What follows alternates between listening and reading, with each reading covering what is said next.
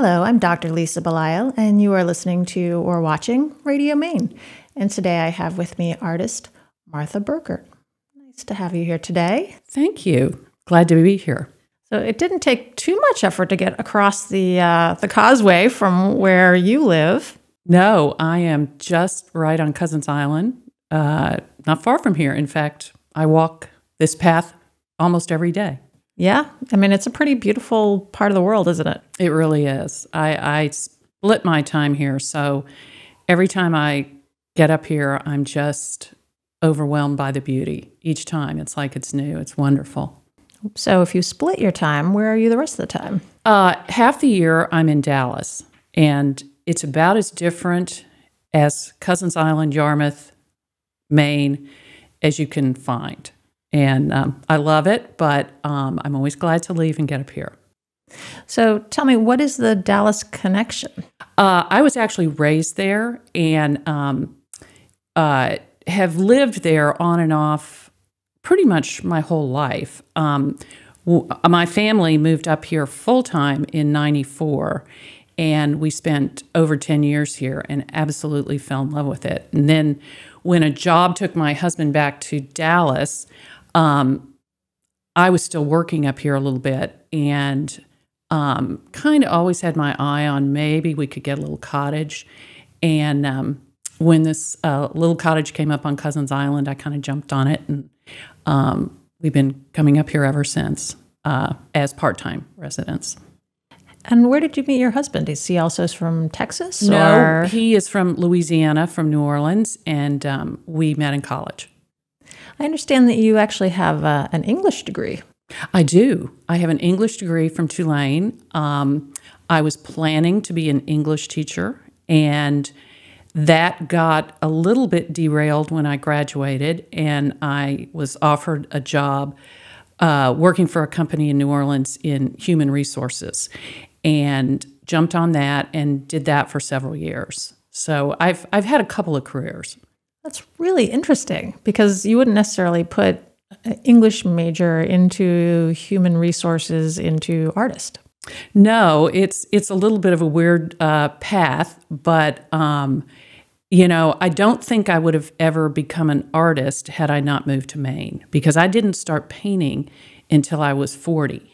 And I had always, after I worked in human resources, I sort of transitioned into more creative work, but I had never actually painted. And I got up here and I thought, I don't know why I thought, but I thought, I've got to paint this. But I don't know how to paint. So a good friend of mine was an artist here in Yarmouth, and she told me that I needed to go to Maine College of Art, and she told me who I needed to take painting from. And so I did, and it just grew after that. And I continued to take classes there for many years. Tell me about the work that we have behind us. Well, this is a piece that I did this spring, and it incorporates a lot of things that I love. And I am a passionate amateur gardener, and I love the spring, the trees that bloom here in Maine in the spring. And so I've always painted apple blossoms and whatever else was in bloom. And but several years ago, I started doing ceramics. And so I've incorporated ceramic pieces into my paintings that I've made. And this is a pot that it's not thrown, it's a hand-built pot that I made. And I changed the color. The actual color of things I'm not a truly representational artist. And so I changed the color a bit in it. And then the pink stripe was an add-on because I was painting this the first day I got my COVID shot. And I came home from getting my vaccination, and I was so overcome with joy that I said, I need a pink stripe in that painting. And I think the name of the painting is Pink Stripe of Joy. I should know that, but it certainly felt that way that day. So that's kind of the story of that. That's a really wonderful story. Thank you. It was absolutely done after the fact. I mean, I was about 90% finished with the painting when I thought, I need a little joy there. So I added it. And these blossoms, these must have been some of the first blossoms of spring, I would think. They were. I planted in my yard a little grove of crabapple trees in Texas because they grow here also. They grow here a lot better. But I planted them, and so I'm able to clip these probably in February and March. So that's about the timeline on this painting. So it's really nice because I can paint, spring blossoms there for a couple months, and then I come up here and I can do the same thing all over again. So I kind of get two seasons of spring. Yes, you can follow the spring. I can in the sort of northeast fashion. Right. The only thing I can't do down there is get any fall color. That's not possible because there's not much. But there are flowering trees, so I take advantage of them. Do you wait to leave to go back down there until after the fall is over? Every year's a little bit different, just depending on what's going on. And I'm kind of hit and miss, but I stay as long as I can. And I love the fall. It's in Maine. I think it's absolutely wonderful. I just love it. So I try to stay through October if I can. Are you inspired by different things when you're in Dallas as opposed to when you're here in Maine? I don't think so. I think my interest really over the years has evolved into some pretty, not specific, but some things that I'm really interested in. I'm very interested in flowers and gardening and being outside while I'm doing that, obviously, and anything that goes along with that. And so I've recently, in the last couple of years, have started working on paper, which is something I'd never done before either. And I'll often take a branch or a flower and just kind of lay it down and then paint that with a water-based media. And so there's a lot of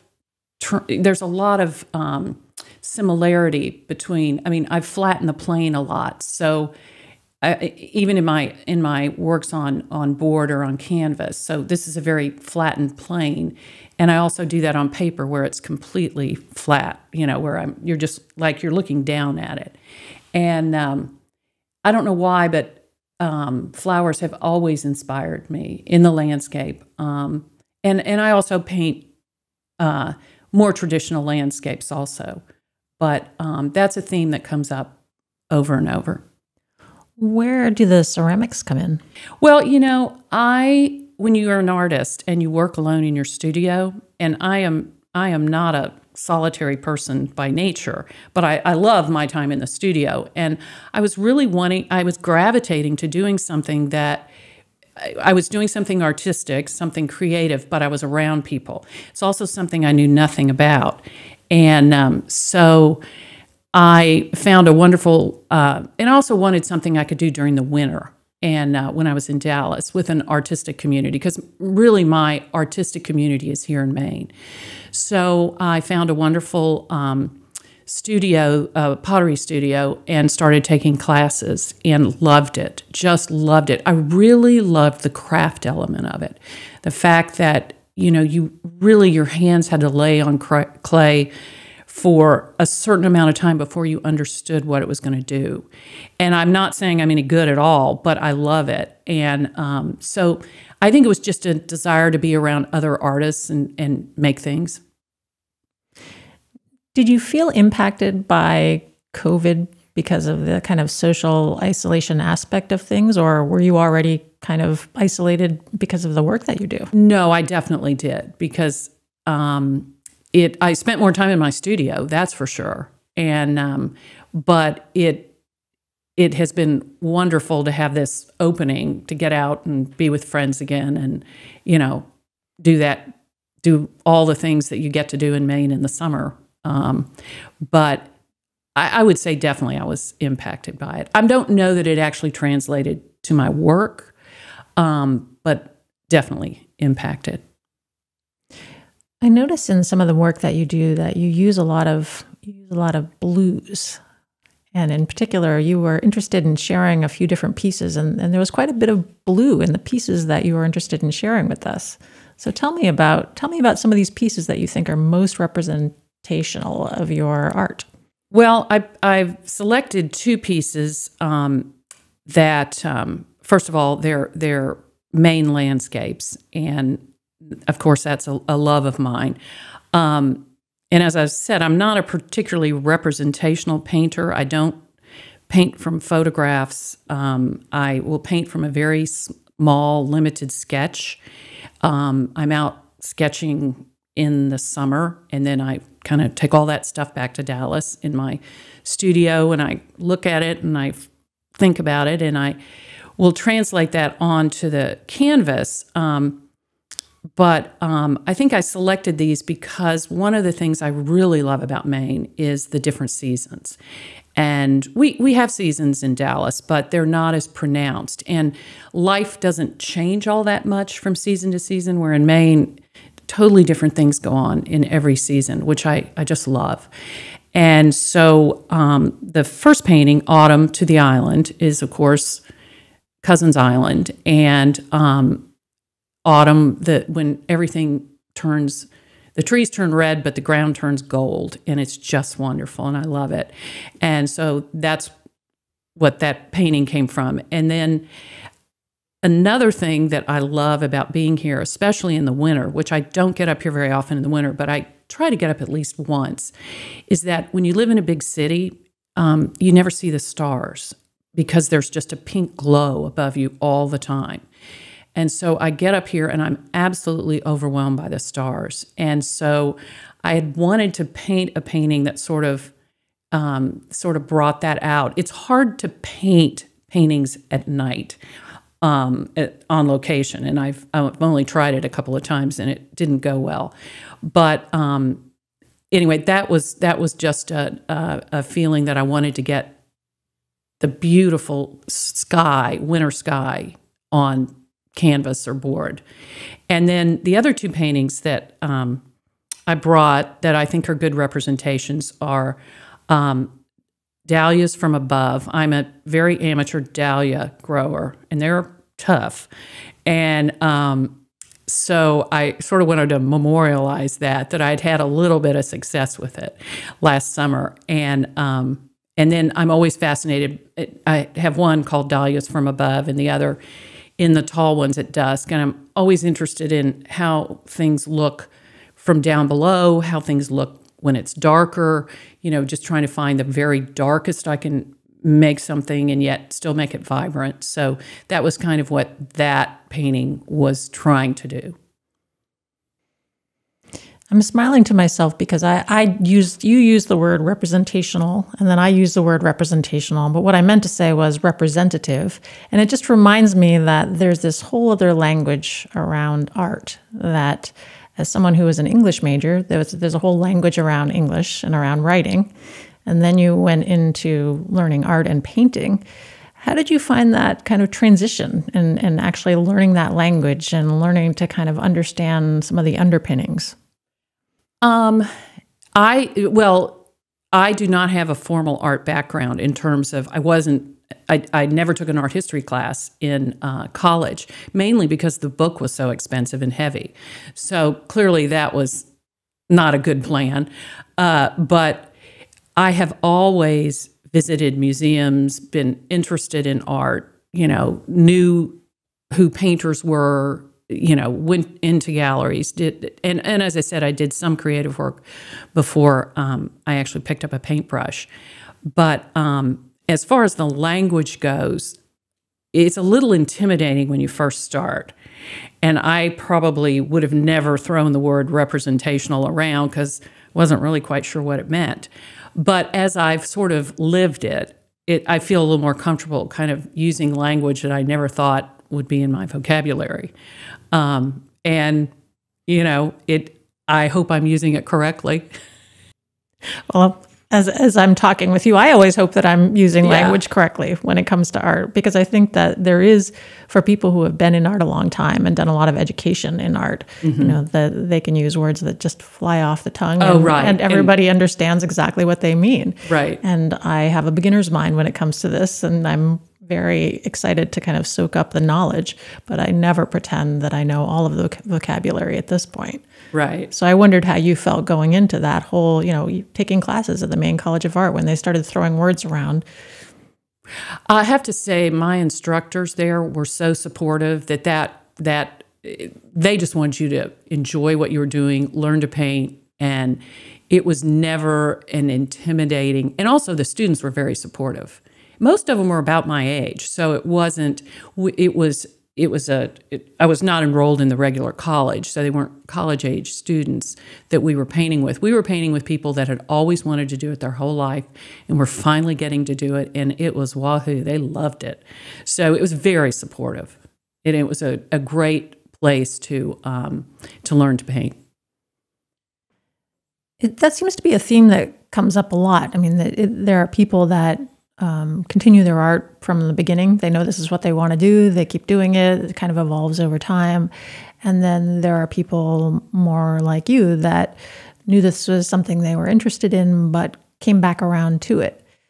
As you were waiting to come back around to it, how did your creativity manifest during those intervening years? Well, I've done, as I said, I've had a couple of careers. I was a location scout and a stylist for mostly catalogs for many years. And so I was around photographers, and I was creating sets and figuring out how to make a product look really good, and looking at houses in terms of, can we shoot in here? What's this going to do? How are we going to do this? So I had been around creative people and created myself. I mean, I had, done the creative work, but it was different when I never showed my work or sold my work or, had someone come in and decide whether they liked it or not. Well, no, that's not true, because that did happen, obviously, when I was a location scout and stylist, but it was a completely different thing. And that part kind of evolved sort of naturally, and it wasn't, there was a small gallery in Yarmouth, the Thomas Spencer Gallery, that was very loyal to local artists, and that's where I had my very first show, probably when I was about 41, I think, or 42. So that it happened pretty quickly and pretty naturally, because, I knew a lot of the people that came in. It was a very local gallery. So that part of it was a little, my introduction to that was eased a little bit by being in Yarmouth. As part of our Off the Wall interview with you, and Off the Wall, for people who are interested, is the publication that we've created that essentially tells little stories about the artists with the Portland Art Gallery. You mentioned the artist Alfred Chadbourn, and I particularly enjoyed that reference because when I was quite young, I used to deliver paper to Alfred, but also his wife, who ran a little daycare. And in fact, we lived across the street from them on Church Street. And I just knew them as this very friendly couple that gave me a purse one Christmas for a tip for delivering their papers. And it wasn't until afterwards that I realized, he really was very well known and quite talented. So to have an artist of that caliber coming from Yarmouth is something. Absolutely.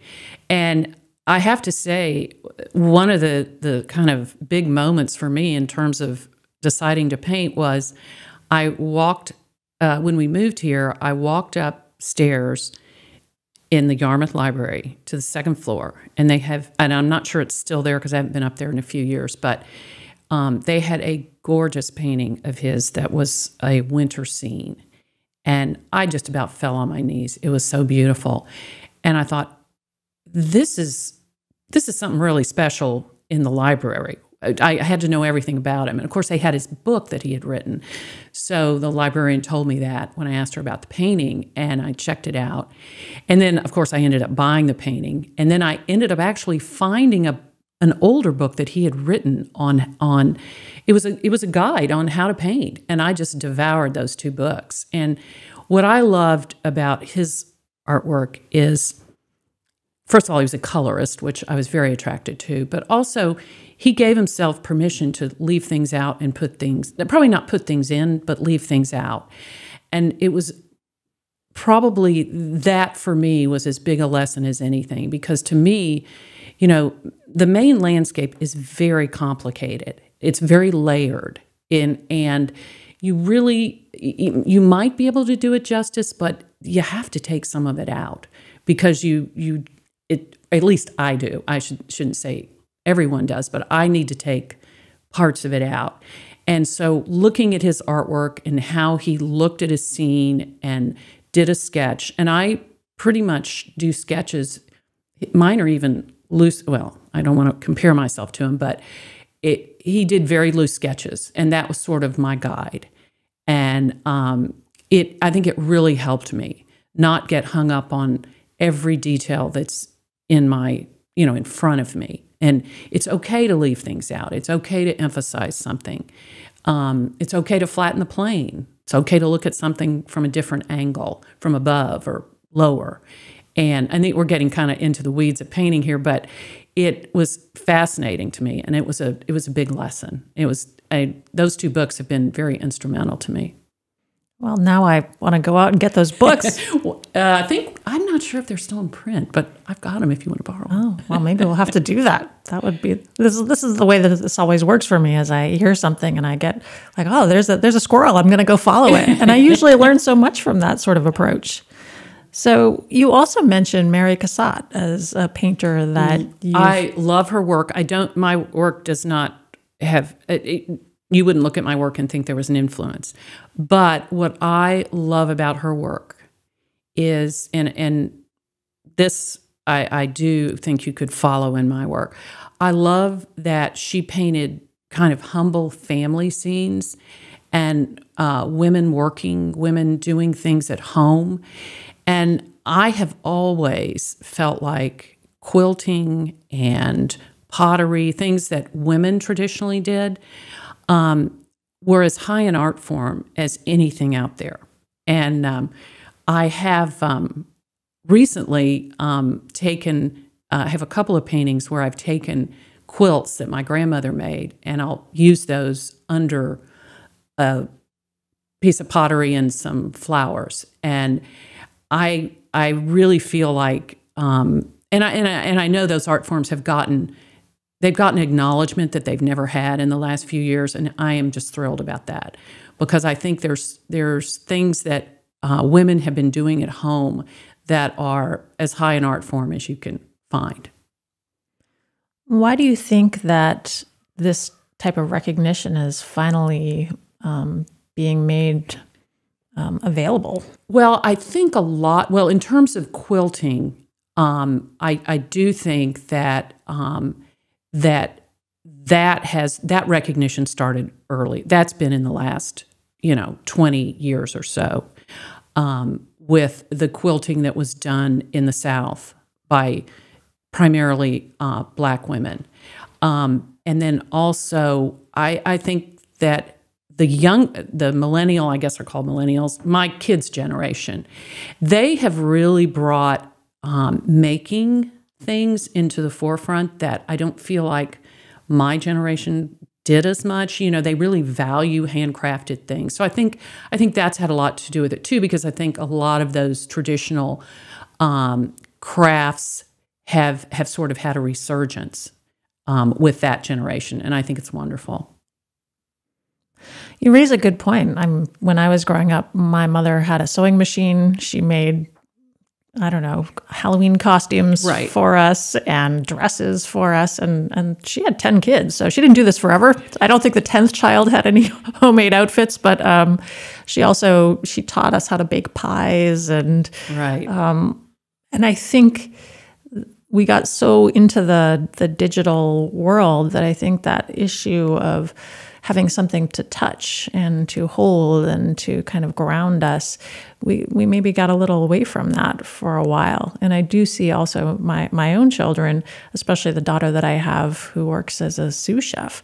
She really likes to have her fingers, chopping and touching.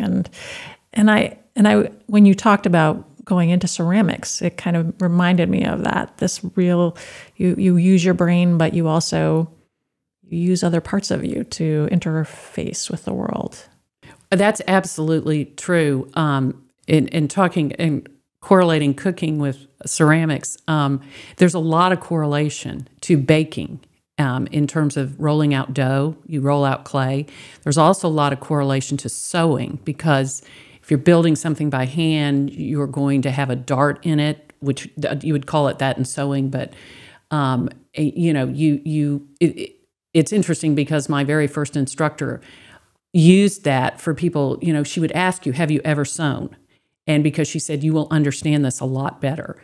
And so there's a lot of crossover there to the type of crafts and skills that you use your hands and your mind with, which is interesting. And I think that's one reason. I do know how to sew, and I'm not a great baker, but my grandmother did teach me to sew. So I do understand about following a pattern and things like that. So I think that's one of the reasons that especially the hand building came a little more naturally to me. And also the gardening that you're describing. I know that for me, especially when I've gone through times when my mind, I can't get it to kind of calm down.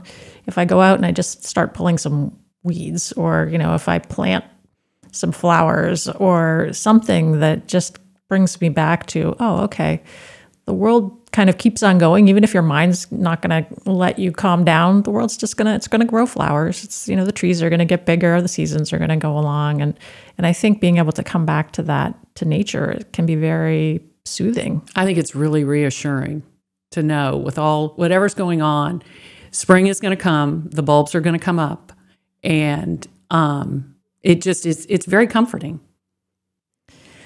And I am struck by, again, looking back at the piece that you and I talked about earlier, that there are so many different elements that reflect a lot of these ideas we've just been talking about. I mean, you've got the ceramics, you've got the flowers, you've got the idea of rebirth, you've got the idea of joy. It also incorporates the work that you've done with kind of styling things, where you very specifically put together something that you then paint and bring out into the world. I think that's true. Excuse me. I often will start a painting and then realize I need to be higher on this scene. I need to get up, and sometimes I'll end up like on a painting like this. I might actually put it on the floor and paint it from above. So and that's very much straight out of, okay, are we high enough on this shot? Are we low enough on this table? And I think it gave me the freedom, well, not freedom, I had the experience to know I can get above this, or I can put it higher and get a different angle on it. It doesn't have to all be shot at eye level, and or painted at eye level. And so I think that's very true. I do take a little bit of time when I'm arranging things, because I paint a lot of glass vessels for flowers. And you really never can paint glass because, excuse me, every time you look at it, it's different. Like, you may turn your back to the easel and the light is completely different in it. And excuse me. But, so I often will move it around because maybe the bottom of it captures this beautiful light reflection that it doesn't if I'm 2 feet lower or 2 feet higher. So I'm constantly moving things around to find something that kind of, piques my interest in what I'm painting. So I do think that comes from being a stylist for sure. So you are always kind of considering perspective. I mean, but in a really interesting way that maybe not all artists are considering it. I mean, that is an important part of art generally, but you come at it from this very practical way and from having used it as part of, photography work. Right. I think so. I do. I've thought about that. Why do I not go in anybody else's studio and see stuff on the floor that they're painting? And then I'm thinking, well, because I was used to having to do that every now and then. So, for people who might be thinking that they would like to go back and recapture an early interest in art the way that you did, do you have any suggestions, any sort of things that, you said you had someone who suggested take this class at the Maine College of Art with this particular professor. What would you say to somebody who asked you that same question? Well, I have people ask me that because a lot of people know that I didn't start painting until later. And my advice to them is do it. It's not, and they say, well, I don't know how to draw. That's usually the biggest thing that people throw up that for the reason they can't do it. I'd love to, but I cannot draw. And drawing is helpful, but you don't really know if you can draw with a paintbrush until you try. And so my advice is to just take a class and see what you think. And if you enjoyed it, keep going. And don't worry about a lot of people think they need to start in Drawing 101 for 5 years so they can do that shaded apple over and over and over. And, for a lot of people, that is the way to go. And they love it. And they may be, that's where they end up, and that's fine.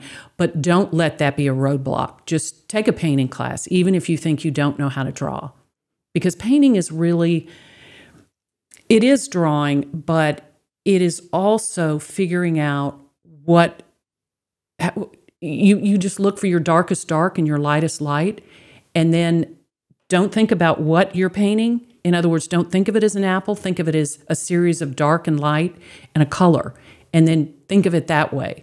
And then you don't get hung up on the drawing aspect of it, because that can be a big burden for a lot of people. I've been speaking with artist Martha Burkert, and you can find her art at the Portland Art Gallery, also online, the Portland Art Gallery website. I've very much enjoyed my conversation with you today here on Radio Maine. Thank you for coming in and talking with me about painting. Well, thank you for having me. It's been wonderful.